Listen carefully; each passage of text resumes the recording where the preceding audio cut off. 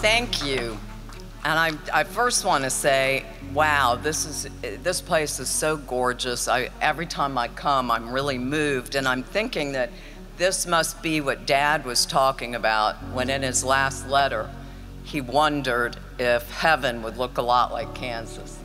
So I think it does. I think he can confirm that.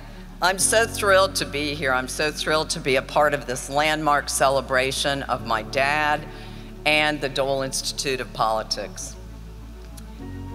I'm going to tell you too that Elizabeth sends her warm regards, and she joins me in thanking the University of Kansas, the team at the Dole Institute, all of our wonderful program participants, including our speakers. Thank you, Governor. Thank you, everyone, for being here, and the wonderful band and the color guard. It makes it very, very special. And in the audience, there are a lot of people that have come from near and far, including members of our family, our extended family.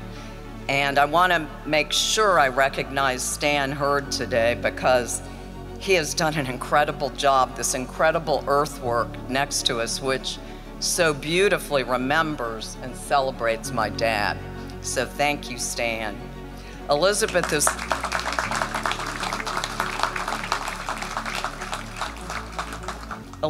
is very sad to miss this special day, this special celebration.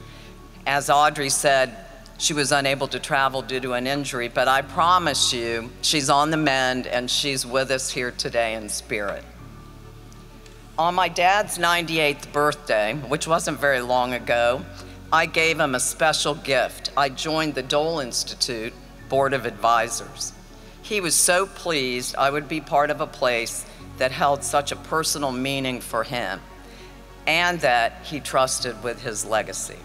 He wrote a letter to the board to be read at my first meeting, and I want to share some of that with you. In that letter, he said, his words, "I've been extremely grateful for the Dole Institute since its creation. It's an active institution that promotes fundamental, decent values, a place where every visitor can walk away inspired to make a difference in someone else's life. We as Americans are fortunate. Through hard work and an abiding faith in a better tomorrow, we've made America the greatest nation on earth. It has always been my belief that each and every one of us has the capability to spread that optimism to others, and the Dole Institute truly captures that positive spirit." Dad called himself the most optimistic man in America. In part, that's because from the highest peaks of leadership, he saw America in all of its glory. But perhaps more so, he was an optimist because he had seen rock bottom from the grass and dirt of Hill 913 in Italy during World War II.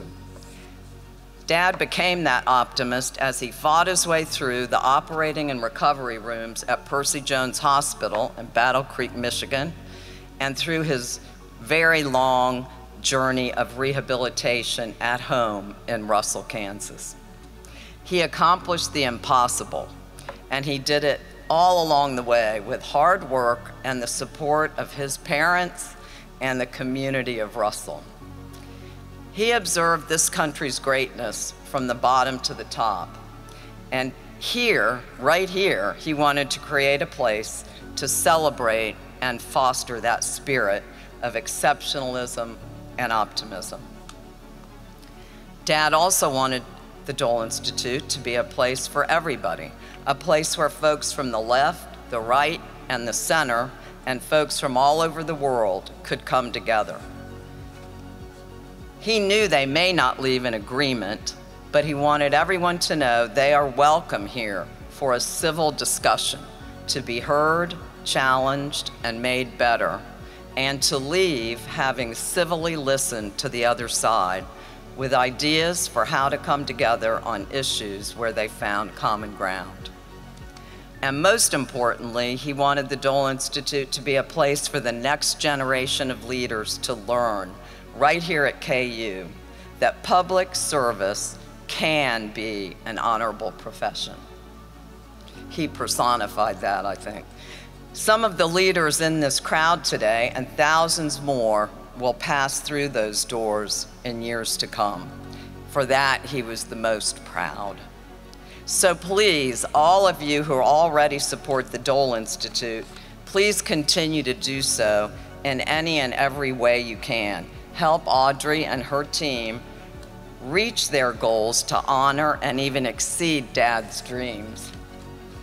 Elizabeth joins me in thanking each and every one of you for this tremendous tribute to 100 years. If Dad were here, he would tell you he has great confidence and optimism in the future of the Dole Institute. And he would tell you how proud he is that an institute of this caliber bears his name.